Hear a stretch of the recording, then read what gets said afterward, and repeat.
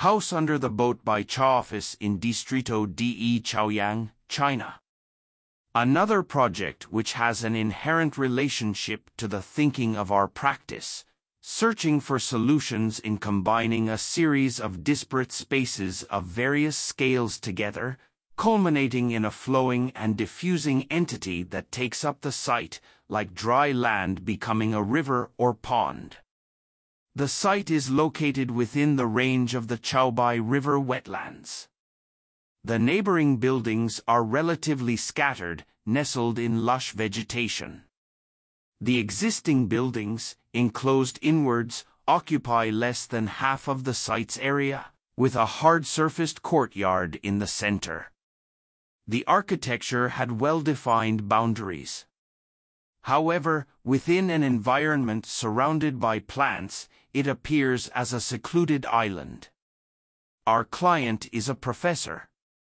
During our first meeting, he recounted his experiences of traveling to those monasteries and old temples all over the world, and how these architectures provided a sense of immersion.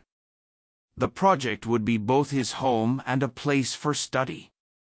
The new house would have a series of corners filled with bookshelves and desks scattered everywhere.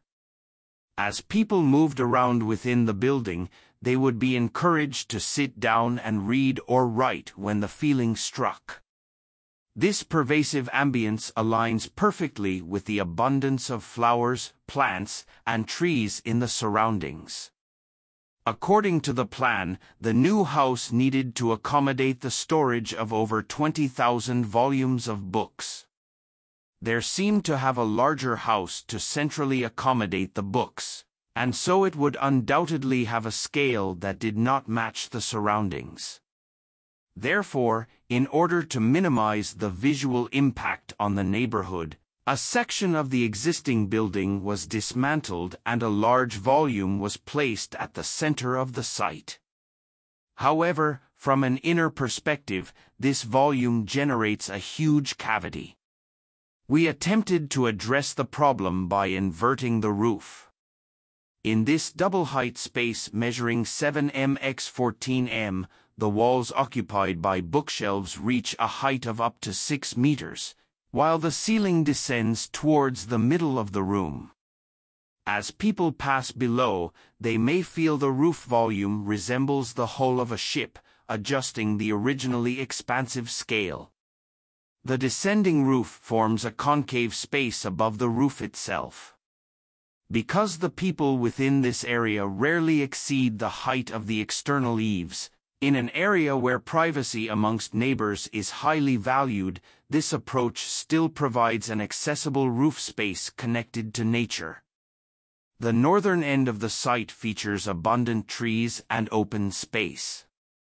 We placed a great deal of effort in the preservation of these trees, creating another inner yard drawn surrounded by new buildings in the form of a ring. Then smaller volumes were inserted between the buildings and the outside wall of the site, creating a series of smaller courtyards in the process.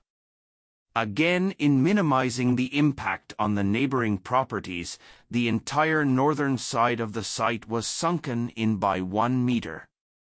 However, the height of the existing trees could not be adjusted and remained the same, resulting in a 750 millimeters elevation difference between the indoor and outdoor areas surrounding the courtyard. Following this elevation difference, a continuous circular tabletop forms, and the courtyard appears to become part of this tabletop.